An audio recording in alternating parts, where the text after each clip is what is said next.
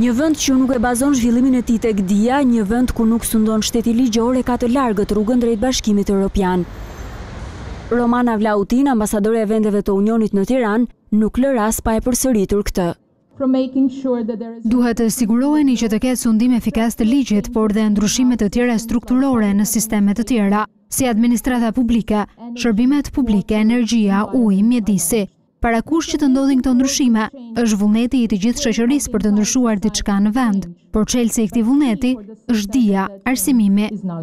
Të thuar se Shqipëria ka shumë punë për të bërë është një mesazh shumë vjeçar për vendin tonë, por është e ngurtësuar në fjalorin e diplomatëve të huaj, për çdo listë me detyra shtëpie që na vjet para për të kapur stadin e radhës drejt Bashkimit Evropian.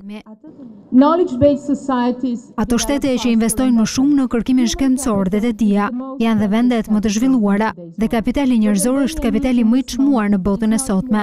Shqipëria ka nevojë për njerëz me njohuri, për të ditur si të krijojnë më tej, si të menaxhojnë, si të qeverisin, si të shkëlqejnë. Shqipëria ka nevojë për ju. Që për janarit nga Shqipëria po largohen mijëra persona në kërkim të një të ardhmeje më të mirë në vendet e zhvilluara të Bashkimit Evropian.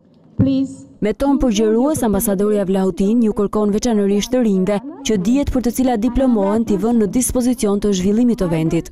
Një mjedis për sundimin e duhur të ligjit, një mjedis ku nuk ka korrupsion, nuk ka presion politik, ku më i miri mund të përdorë talentet e veta, për të mirën e të gjithëve, por dhe ne kemi nevojë për ju, sepse pa ju, kjo gjë nuk do të kishte kuptim. Ju lutem, përdorni të gjitha mundësitë që të udhëtoni e të mësoni më shumë, por ju lutem, ktheuni në Shqipëri dhe qëndroni këtu.